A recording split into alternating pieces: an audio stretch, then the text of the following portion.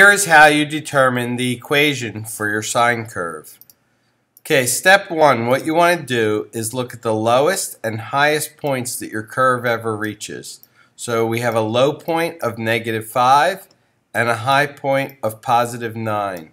We need to find the middle of those two.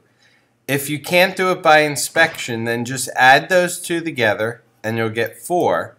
Cut that in half and you'll get 2. So the midpoint should be at 2. And upon inspection, this should have been obvious. Okay, this line at 2 bisects my curve vertically. So I switch over and I change this to a d value of 2. Okay, once I have my midline established, I then want to get my amplitude, the distance to the highest point. My midline is at 2, my highest is at 9, so I have to go up by 7.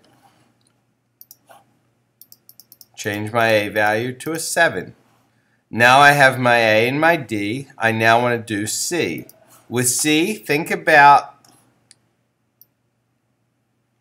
a Ferris wheel going around with a 0 point along the x-axis. If you start at the highest point, that's pi over 2.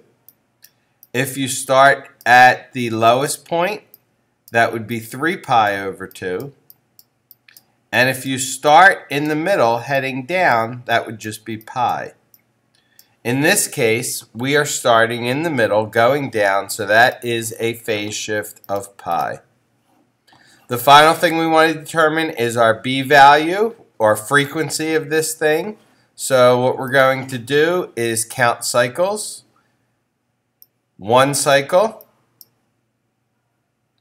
2 cycles, 3 cycles, and I'm going to stop counting because now I'm at an even time, which is 2 seconds. So I go 3 cycles in 2 seconds, which is a frequency of 1.5.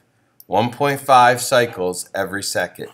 So I come over here and I would do 2 pi times my frequency, 2 pi times 1.5.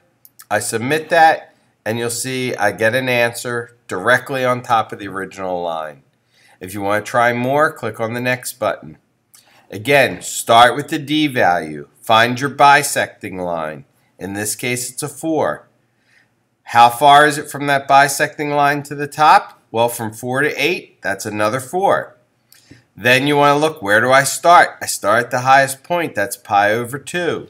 I want my frequency, so I count cycles. I went 1 cycle in 1 second, that's a frequency of 1.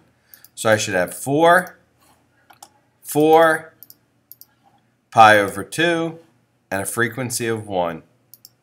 If you get one of these wrong, so if you just mess it up for some reason, it will show you the curve that you entered, and you can see how it is different from your original curve. I hope this helped.